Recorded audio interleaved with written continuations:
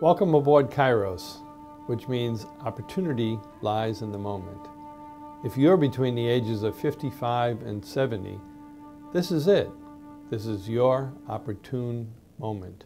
Your time to be free and open to the fullness of your life, right here, right now. Hi, I'm Ed Merck. Come, join me on this adventure to find meaning in life after work. When I sold my successful software business 5 years ago, at the age of 63, after having been a college CFO for 30 years prior to that, I almost immediately began feeling a lack of purpose and direction. What to do? Who to ask? There just weren't many groups or organizations that I could go to for answers and support. Throughout my middle years, I never questioned what held meaning. The scaffolding of my identity was built into the job. What I did was who I was, and that was the end of it. Then, on the other side of full-time work, the picture became less clear. Take the job away, and who was I? At the same time, I could sense that new capacities were opening in me, ones that could change my sudden sense of loss to a sense of gain. Yet I had only the slightest awareness of how to construct such a new reality.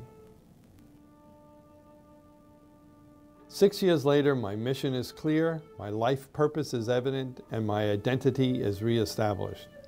I'm eager to tell you about that often intense, challenge-filled passage, but mainly I'm interested in learning about and helping with yours. So, what about you?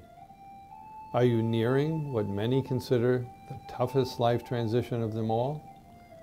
Do you know how to find your sense of identity and mission? What will it take for you to feel that your life is purpose-filled? Are you ready for the stormy seas ahead? As I help you transition into the after-work years, we will come together, one-on-one or in a facilitated group, to build your new narrative, your new story, the one based on energies and activities unique to you. In developing this cornerstone of your new identity, we'll work with questions like, what brings you joy? What old and new passions energize you? What opens your heart?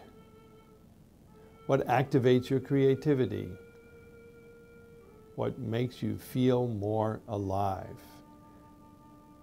And perhaps the most important one, what gives you that feeling of deep connection to yourself and by extension to everything and everyone else. You can learn, as I did, to let go, loosen up, and not take yourself too seriously, while opening to the new you that keeps emerging in every moment. That's how I found direction and a profound sense of peace. Working together, that destiny will be yours as well.